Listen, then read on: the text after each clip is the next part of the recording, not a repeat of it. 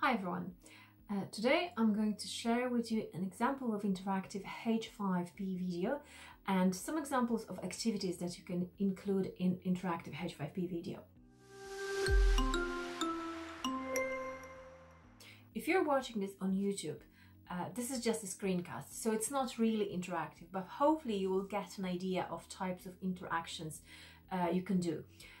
And if you want to see the actual interactive video and see how these interactions behave and see what you can do with them, you can go to my website. The link is below the video, and you will be able to click on all the buttons and test the interactions and see everything as it appears on the screen and interact with them. So let's start with a quick explanation of what an interactive H5P video is. There are two elements to it, a video and H5P interactions. So H5P is a free open source tool that enables users to create interactive and engaging e-learning resources using various functionalities, and there are lots of options. Creating interactive video is just one of the possibilities. To create an interactive H5P video, you need a video that you created or recorded, and then you enrich it with various interactions added on top of that video as kind of a layer above. So you can use and repurpose some existing video. This could be your online lecture, narrated presentation, video explainer, anything really. And you can also use a video from YouTube that are out there. Alternatively, you can take more thoughtful and strategic approach, and you can plan your video specifically as the H5P interactive video. You will storyboard and plan interactions that you will introduce in your video, and this approach could give you more control over the content flow and also over the design. So basically you will be able to design training more as you want, but it's also more work for you, I would say. In terms of interactions that you can add, this could be in-video activities and events such as crossroads, hotspots, labels, text, pictures, links, images, and that's just few. You can also include puzzles and quizzes for learners to solve during the video. You can challenge your learners with multiple choice questions, filling blanks, drag and drop exercises, and much more. And I will show you all examples of these activities or interactions in this video. You can create and publish H5P interactive video on any platform that integrates with the H5P. And at the moment, H5P is compatible with Canvas, Brightspace, Blackboard, and Moodle LMSs, and it is also compatible with WordPress and Drupal CMS, a content management system. Okay, so let's look at the examples. So as I mentioned, if you're watching this on YouTube, it's a screencast of interactive H5P video. And if you want to have a real experience and real interaction, make sure to visit my website. The link is below the video. It's gerta.eu. Okay, so interactions. What you can see here on the left-hand side is an example of Crossroad Activity. I use it here as a kind of navigation menu. It can be used to add branching to your video, for example, to create branching scenarios, although there is an independent branching scenario functionality in H5P. Crossroads allow you to refer learners to a specific section of the video. With most of the interactions, and that's another point, so with most of the interactions, you can decide whether you want the video to keep playing or stop once the when the interaction appears. In this case, I decided that I want this video to just keep playing. So this Crossroad menu, it will be displayed for another while until I'll finish talking about it. Now, on the top right corner, somewhere there, I added navigation hotspot. And this is another type of activity. I will explain it later, but for now what you need to know is really that by clicking on this particular button there, you will be able to go back to the beginning of the video. At any point of the video, if you click on it, you'll come back to the beginning of the video, to the Crossroad menu, and where the Crossroad menu is displayed. Okay, so back to the Crossroad. Let's see how it works. So click on the first button, label, and see what's going to happen. I just moved you to another section of this video, and here in a second you will see the text appearing on the screen. Display text is another type of interactivity called a label. You can have short labels, but you can also have longer labels. You can use labels to present additional information or comments on top of the video. What I want you to do now is to click on the button in the top right corner so we can go back to the Crossroad activity, and then choose the second button from the menu, namely text. And notice what is going to happen once you click on that button.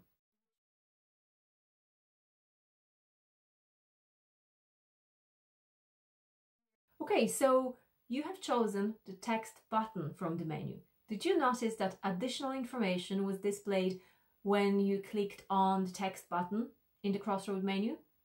The Crossroad activity allows adding additional information or text that appears after the user clicks on the menu button. It can be handy for presenting choices or more information. Okay, back to the next activity. I'm going to show you two examples, button text and poster text.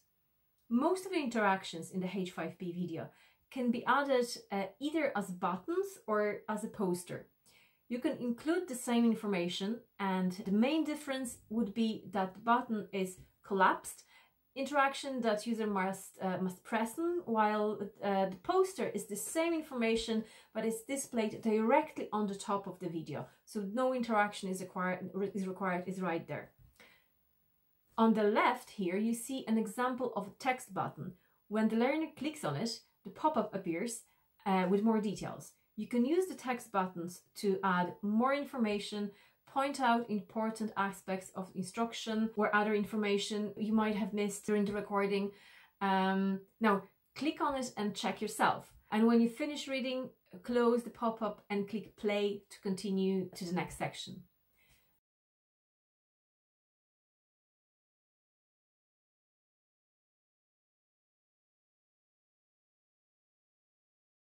Now this here is another example of the text button, but this time I added a link to it. In addition to including extra information on your video, you can add links to text buttons and different activities to redirect learners to other parts of the video or to different websites or external links. This interaction, so hyperlink added to a text, is visualized by the tiny arrow and the border around the text area. So notice that. Now click on that button and you will be redirected to the specific time code where I show you a text poster.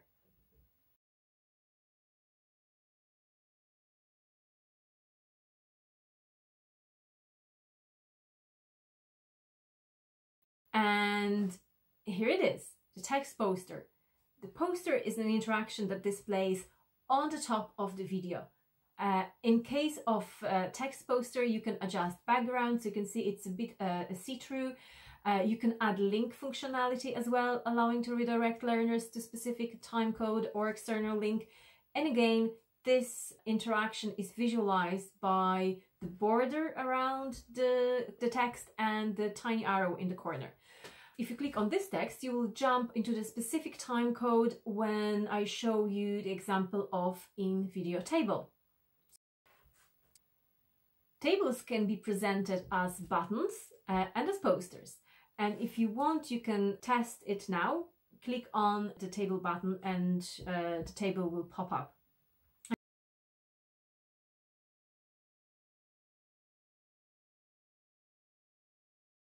And you can also present the table as a poster, as I said. So all info is right on the top of the video. Now, when you're ready to continue, click on the navigation hotspot that appears next. And this is where I'm going to show you how we can use navigation hotspots. A hotspot is an area that has a specific interaction assigned to it. It is hyperlinked to a video timestamp or another URL. And the circle in the top right corner that I already mentioned is a navigation hotspot. I use it throughout the video as a back button that once clicked on brings learner to the very beginning of the video. And this bigger button there is also a navigation hotspot. Notice that when you mouse over the hotspot, the cursor indicates that the area is interactive. And when you click on that hotspot, you will jump to a different section. So try it now, click on it, and you see what's. And here is another example of a navigation hotspot. This one has a different shape. So navigation hotspots can be round or can be rectangular. Okay, click on the hotspot now and I will bring you to another example of in-video activity. And here is an example of the link added to the video. Adding additional text or additional information explaining what will happen after clicking on that link is always a good practice. So in this case, you will be sent to my own website, as the label on the link explains. Try it if you want, but note that the link will open in a new tab. If you don't want to test this, just keep watching and I will show you examples of images added to the video. Okay, so you can add an image as a button that appears when the learner clicks on it, and you can also include a poster image right on the top of the video. In both cases, you can hyperlink images with external URLs or a specific time code in your video. So have a look now, test it, click on the images. Again, note that links open in a new window. So to continue watching, you'll need to come back to this tab and then click play. Okay, so if finished with exploring images, click on this navigation hotspot to go to the next section and learn about the different types of video quizzes and tests. So I'm going to show you some examples of quizzes and video tests, kind of game type activities. Each of them can be presented as a button that opens as a pop-up once clicked on, or as a poster showed directly on the top of your video. So when creating quizzes, you can also pause the video. You can choose to pause the video, prompting learners to stop, or making sure that they are not going to miss it. And so they basically have to take them, or you can decide to just play them for a short while as the video is playing kind of in the background. Okay, so this is an example of in-video statements.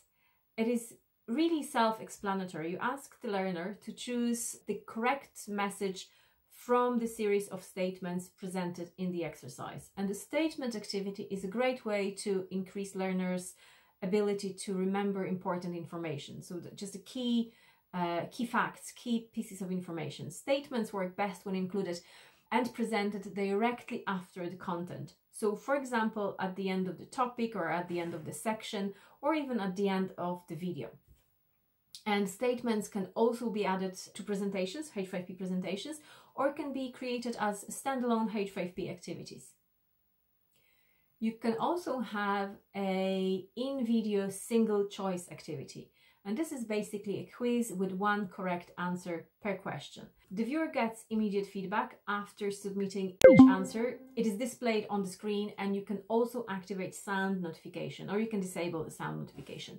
You can test them both now, and you can see, like, if when you're ready, just come back, continue, and click play to go to the next activity. The H5P multiple choice activity can have a single or multiple correct answer per question. It also allows displaying notes and comments that are specific to the answer picked. You can also add information button.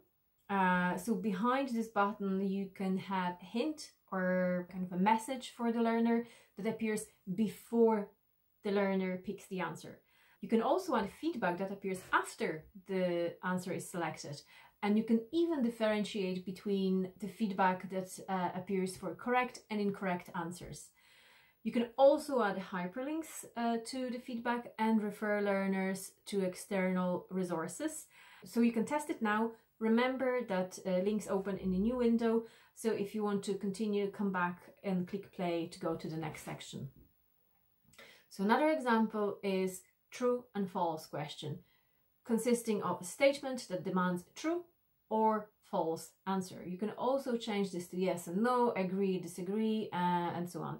And feel free again to stop it and test how it works. And then when you finish with them, click play to continue to go to the next activity. Filling blanks activity is used to create clause tests.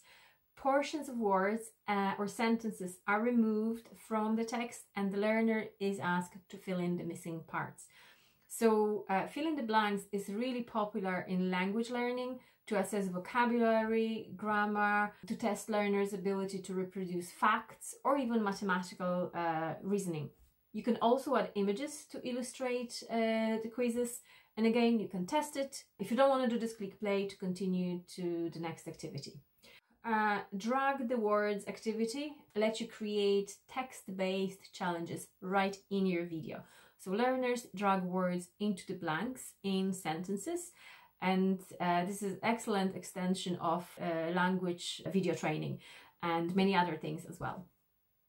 So again, test it if you want and come back, click play to continue to the next activity. And the last activity is also drag and drop, but this time it's a drag and drop with images. So drag and drop interactions in your video allow learners to drag a piece of text or an image and drop it to one or more corresponding drop zones. The challenge for the learner is to make logical visual connections. So basically recognize, assign and drop elements into the right places. And some examples of use of this drag and drop include grouping elements that belong together, matching objects that have something in common, organizing elements in the correct order, or placing them in the correct position. Again, you're very welcome to test the example I have here and come back when you're ready. Great. Okay, so that's it. That's all the activities and quizzes that are available to include in the interactive H5P video, at least at the time of recording this video. Thank you for watching, and I hope it was useful. I will be posting more information and more tutorials about H5P. So keep an eye, subscribe to my channel if you're interested, and take care.